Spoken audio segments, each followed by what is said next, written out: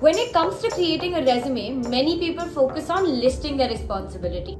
But if you want to stand out to your potential employer and be one of the best out of all the candidates, then you shouldn't be doing that. Instead, you should be highlighting your accomplishments.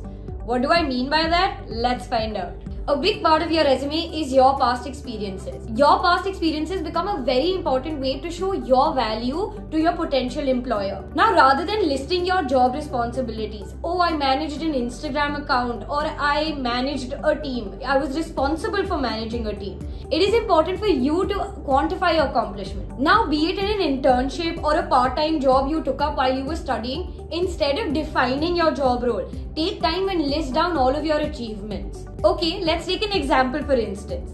Now, instead of saying that I handled sales acquisitions for a company, I would rather say I generated 10 lakh worth of sales revenue through various content strategies or through various lead generation strategies. Or let's take the Instagram example. Instead of saying I handled the social media of some company, I would be saying increase Instagram engagement by 20% by using specific content strategy. You saw what I just did there. By highlighting my own accomplishments, I was able to value myself in front of my potential employer. By showing the kind of impact you've had in your previous job roles, you're able to show your potential employer the kind of impact you have in your new one as well. Now, how can you do this? Here are 5 points for you that will help you highlight your accomplishments in your resume. Number 1. List your accomplishment. Make a list of all the tasks that you were responsible for in your previous job role or internship. Number 2, ask yourself, what did you achieve for each responsibility? Think about it.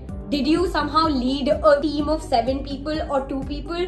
Or did you generate sales revenue? What did you do during your job? Think about the outcomes of your work and not just your work. Number 3, quantify your accomplishments. Bring numbers to the conversation. It sounds much better when you talk about how many people you handled or the percentage of Instagram engagement you were able to increase at your time in your previous role, rather than just talking about how you handled something. Number 4, begin each bullet point with an action verb that quantifies or that describes your achievement. Instead of saying I was responsible for managing a team, say I led a team of 20 people or I led a team of 10 people.